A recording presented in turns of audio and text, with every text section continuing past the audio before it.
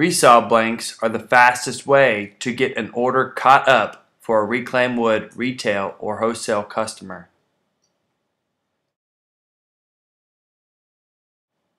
The two most common thicknesses of Resaw blanks are 4/4 and 8/4.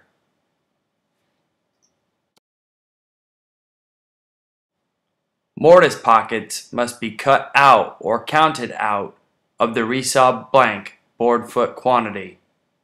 It's important to be efficient and not waste time on material that will not yield. Resaw blanks need to be straight, flat boards with very minimal character defects such as bolt or nail holes, rot, cracks, and splits. All Resaw blanks should have straight or cut edges and be random width counted on the inch unless a specified width is needed.